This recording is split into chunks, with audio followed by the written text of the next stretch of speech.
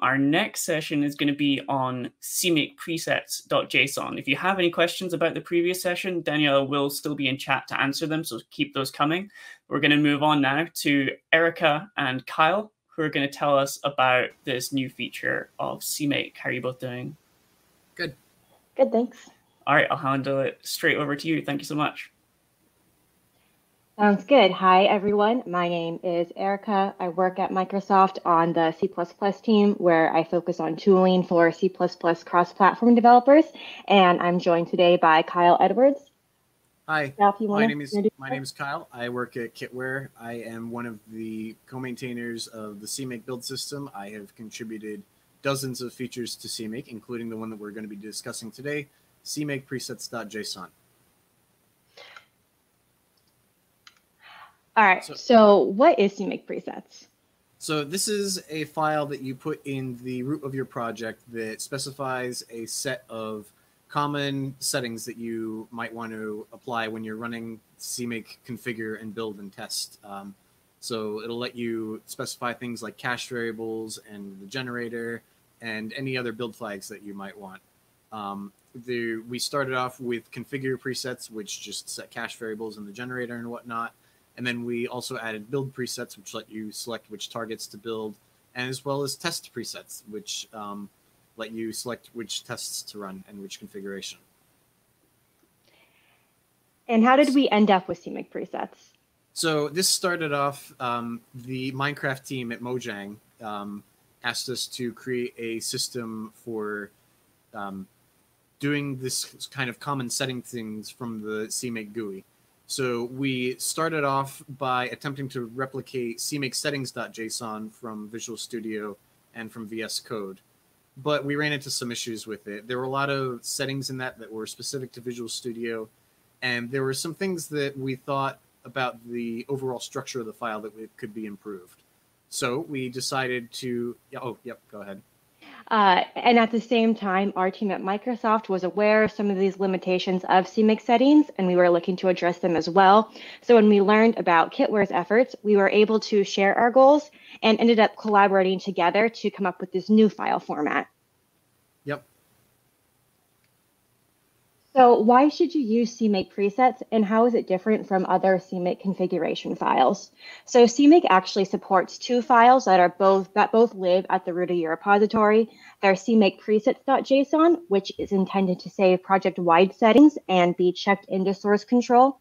And there's also CMakeUserPresets.json, which is intended to save user-specific settings and be excluded from source control. This ensures that project-wide settings can always be checked in and shared between team members, which makes it easier for new team members to get up and running, and also makes it easier to synchronize changes to your CMake and build invocations across the entire team. Like CMake itself, CMakePresets is cross-platform, so you can use the same CMakePresets file to invoke CMake on Windows, Linux, and Mac. And CMakePresets can also help streamline build instructions for open source CMake projects, because you can pull down any CMake project that has a CMakePresets at the root of the repository and configure it, build it, and test it locally using the instructions encoded in a preset file. And to help illustrate this a bit more, we're going to dive into an example, starting with configure presets that were added to CMake in CMake 3.19. Yes, so the configure presets let you specify things like the generator that gets used. For example, the Ninja generator or Ninja multi-config or any of the various Visual Studio generators. And it lets you specify things like the architecture and cache variables. So we'll go through this line by line. So these first two lines, name and description. Name is just an identifier. Description is just a user-friendly description of what the thing is. And then we have generator, which in this case, it'll generate a solution file for Visual Studio 2019. But you can also generate Ninja files and Make files and Xcode projects. Inheritance, this is a little feature of the presets where if you have several presets that share a lot of common settings and you just want to change one or two things between them, then you can have them both inherit from a common preset that will contain all of those common settings. This is the architecture. So for Visual Studio, this sets whether you're building for x86 or 64-bit or ARM or anything else. And then we have cache variables. In this case, we're just setting the C and C++ compiler, but anything else that you would set with the -D flag on the CMake command line can be set in this cache variables entry. Yep, and all of the command line options that you can pass to CMake from the command line map directly to an option in the configure preset object. And there's also build and test presets, which were added in CMake 320. Kyle, do you want to run through build and test? Yeah, sure. Cool. This will, for the builds presets, you can specify a configuration. So for if you have a multi-config generator like Ninja multi-config or Visual Studio, then you can set it to the debug or release configuration. You can also specify a list of targets that you want to build and a parallel level and any other options that are available with --build. And for the test presets, you can also specify the configuration and a regex of which tests you want to run, and any other settings that are available on the ctest command line you can put in a test preset as well. All right. So far we've been discussing how you can invoke CMake using CMake presets directly, so from the command line or maybe in a CI pipeline. But on our end, we also added support for CMake presets in both Visual Studio and Visual Studio Code. And support for CMake presets in both of these products is available now in preview. So for Visual Studio, that's 16.10 Preview 2. And for the CMake Tools extension and VS Code, that's version 1.7 of the extension. Because the same file, CMakePresets.json, is used to drive CMake configure, build, and test, that means you can hop between Visual Studio and VS Code and leverage the full feature set of both products without having to do any additional project configuration. Because CMake Presets is supported by CMake itself, this also means that it's seamless to reproduce the builds created or driven by VS and VS Code from the command line or in a CI pipeline. So the configure and build command lines that are constructed by Visual Studio and VS Code are the same CMake command lines that will be generated by CMake itself. Finally, CMake Presets does allow for some vendor-specific options that live in a vendor map. We do use this for things like IntelliSense options or the Visual Studio remote settings, but these settings don't impact the construction of the CMake command line at all. They are ignored by CMake, and they are only evaluated by Visual Studio and Visual Studio Code and are used to drive IDE-specific integration settings. So with that, I'm going to hop into a quick demo where I run through how to use CMake presets from the command line in Visual Studio, in VS Code, and with the CMake GUI. So I'll start with the command line workflow. So here I have a terminal open. I'm working at the root of a CMake project. It's bullet 3. It's an open source physics library. And I have a CMake presets file at the root of that repository. In this demo, I'm only using CMakePresets.json, but if I was using CMake user presets.json, then that would live in this directory as well. I am using CMake 320 because that's when support for build and test presets was added. This list presets command lists the union of configure, build, and test presets defined in CMake presets and CMake user presets. And to invoke configure with CMake presets, all I need to do is pass the -- preset option and then the name of the configure preset that I want to use. So in this case, I'm configuring the project with x86 Windows configure preset. And while this is running, I'm going to quickly open Visual Studio just to kind of walk through how I've set up this preset. So as Kyle mentioned, presets allow for inheritance. So I have a base configure preset, which is one configure preset in this array of configure presets that sets some common configure settings that I want to apply to all of my configure presets. And then I have this x86 Windows configure preset that inherits from base and sets in a few additional settings, like in this case, my target architecture, which maps to -A. Looks like this is still running. Sharing my screen with StreamYard does slow things down quite a bit for me, so bear with me as we work through these examples. But I can chat a bit more about this file. So I have x86 Windows configure preset. I also have a few configure presets that are specific to Linux. So they specify a GNU toolset and a couple other settings. I also have an array of build presets, which, as Kyle mentioned, are used to specify build settings or any command line arguments that you would pass to CMake after --build from the command line. So that's things like verbose build, clean build, any native build tool options, things like that. All right, looks like this is still running. I can also hop on over to the CMake GUI. So this is a application that is maintained by Kitware, and it's used to inspect and modify CMake cache variables. So, and sorry, I know this is a bit small. I'm just going to quickly run through this. So you tell CMake GUI where your source code is. So this is the same directory that I have open from the command line right now. And then you would select your preset, and I can't do that quite yet because configuration is still running here. And I can fail on this in a few seconds if it's still running, but it really slows down my machine.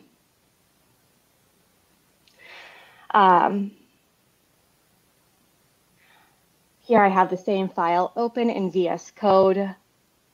So you can use it from any environment. Sai, is it possible that I take a few questions while this is still running? Oh, okay, because it's kind of necessary for the rest of the demo.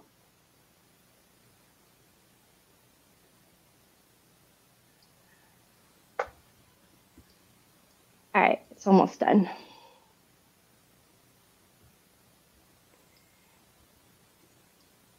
Okay. That is finished. So I'm going to hop on over to VS Code really quickly and just show you how you would use the same CMakePresets file in VS Code. So this blue bar across the bottom of VS Code shows the status of my environment. So in this case, it's showing my active configure preset. So this x86 Windows configure preset, and you can change that by either clicking on that icon or running the CMake select configure preset command. Likewise, you can select your active build preset and test preset using the CMake select build preset and test preset commands. And those are also shown across the bottom of this blue bar in VS Code. So the same configure and build actions that I can take from the command line, I can take from inside VS Code as well. We don't have to sit through this, but to quickly show how you would build from the command line, you can run CMake --build --preset and then the name of a build preset. So this basic example GUI build preset, in this preset, what I've done is I've used the targets option, which is equivalent to passing --targets or -t from the command line. And it can be used to specify a subset of targets in your entire project that you want CMake to build. So this is just building one target. And now we can go back to the CMake GUI because generation has finished. But basically what you can do is you can select your active configure preset. So for me, that's going to be x86 Windows. The active configure preset drives the build directory. And then when I click configure, that basically generates the CMake cache such that I can inspect all the CMake variables that are set in my cache and modify them. And so this includes a few CMake variables that I've set in my preset file. So in my case, that's like CMake install prefix, which is the install directory, and my C++ compiler, which is CL, things like that. All right. And the last thing that I want to show as a part of this demo is the CMakePresets support in Visual Studio. So you can use all this in VS Code in conjunction with remote extensions on Windows, Linux, and Mac because VS Code is cross-platform itself. but you can also use CMakePresets in Visual Studio. So I could configure and build using the same x86 Windows configure preset that I was just showing from the command line. But in this case, I'm actually going to configure and build on WSL. So you'll notice that there are 3 dropdowns across the top of my screen here in the menu bar. The dropdown on the left is my active target system. And this is the system where CMake will be invoked to configure the project and build. So I could use my local machine. I can use a remote system that's connected over SSH, or I can use any WSL installation that Visual Studio picks up on. The dropdown in the middle indicates my active configure preset, and the dropdown on the right indicates my active build preset. And I've already configured and built this, so I can go ahead and start debugging one target. I'm going to use this app basic example. So this will, what is happening right now is that this target is launched on WSL using the front end of the Visual Studio debugger backed by GDB. So I'm debugging with GDB from Visual Studio, but I can leverage the same debugging feature set that you're used to when debugging on Windows. So I can step through my program. I can inspect variables on hover. I have my autos and locals windows, a nice visual call stack, things like that. The last thing that I wanted to call out is that in both Visual Studio and Visual Studio Code, we've added IntelliSense for configure presets, build presets, and test presets. So you'll get auto-complete suggestions based on the options that are supported by Kitware, by CMake itself, as well as any Microsoft vendor objects that are supported. And with that, I'm going to hop on over back to my deck. So that was a really quick run through of how these things are supported from the command line, from the CMake GUI, VS and VS Code, but there's a lot more there. So for more information, I would recommend checking out the CMakePresets documentation, which is maintained by CMake and describes all of the options that are supported by configure, build, and test presets. And then for more information on the integration in both VS and VS Code, you can check out this announcement blog post, which links to our documentation, which contains more information on how to enable CMakePresets integration. Again, both integrations are still in preview, but you can play around with them today, as well as more information on how to configure, build, and test your projects from a IDE or editor. And that's all I have. Kyle, feel free to jump in with more info, and otherwise I think we're ready to take a few questions. Yeah, I do see a good question here. Is JSON how you configure CMake these days didn't have its own domain-specific language? So the domain-specific language, the CMake list.txt, that has not changed. The purpose of CMakePresets is oftentimes you'll see people write shell scripts and batch files whose only purpose is to invoke CMake with a G flag and a set of D flags and anything else that they might want from that. CMakePresets is intended to replace those ad hoc shell scripts. So the JSON is just another thing that's on top of the CMake list.txt, on top of the domain-specific language. Cool, thanks for that. Yeah, I've got some more questions in chat which I'll relay to you. So a few of them have been answered by folks already, but maybe you could speak a bit more about the relationship between CMake settings.json and CMake presets. Right. So CMake presets is an orthogonal and recommended alternative to CMake settings. CMake settings is still supported, but there is full parity between CMake presets and CMake settings. So any command line that you're able to generate or drive with CMake settings, you should also be able to drive with CMake presets. There are a couple of benefits of CMake presets over CMake settings. So one is that CMake presets is supported directly by CMake, which means that it's seamless to reproduce your builds from inside Visual Studio from the command line or in a continuous integration pipeline. There's nothing that's kind of abstracted by Visual Studio. Another is that CMake presets is cross-platform, which means that you can use the same file to drive your configure, build, and test invocations on Windows, Linux, and Mac, and not just on Windows.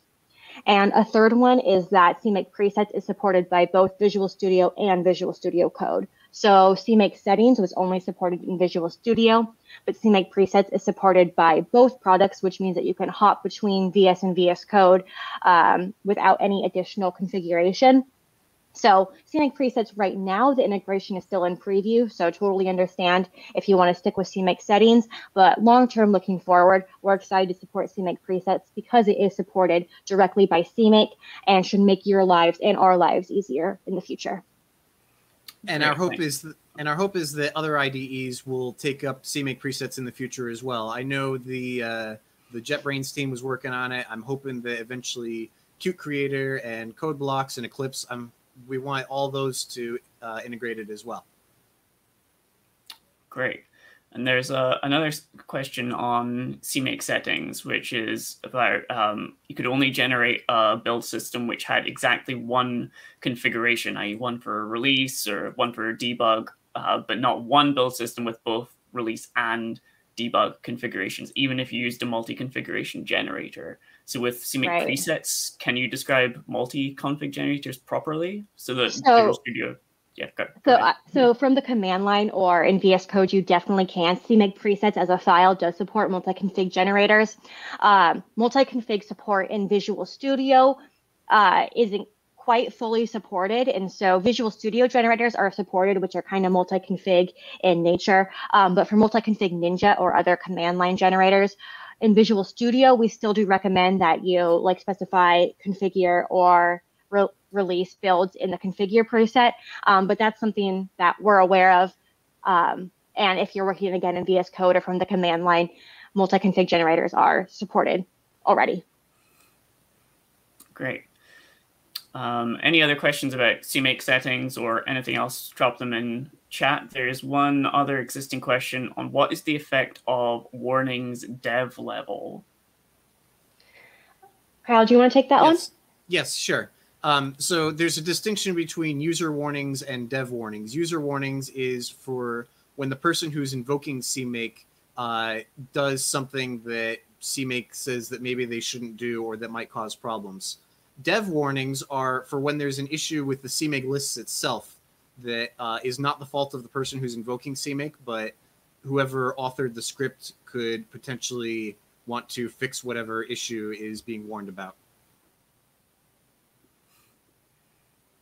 Cool. Thank you for that. Mm-hmm. I think that's all of the questions in here. There's some other questions about VC package support. Maybe we can touch on that for the video. Is this going to support VC package other than just setting the CMake toolchain file?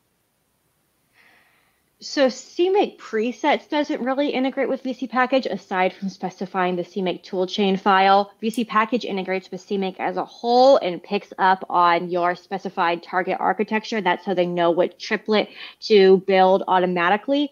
And then separately, VC package is supported in Visual Studio, but there isn't really other integration points between CMake presets as a file and VC package as a tool, aside from where you would specify the VC package toolchain file as a command line argument as a part of that cache variables object. But yeah, no integration, but there aren't really any integration points there. It would more be like the Visual Studio or the VS Code integration that would be more integration points. Right. And if you do want more information about VC package, then the very next session is going to be the one for you. Okay, so we're about clean on questions in chat. So does anyone have any others before we move on?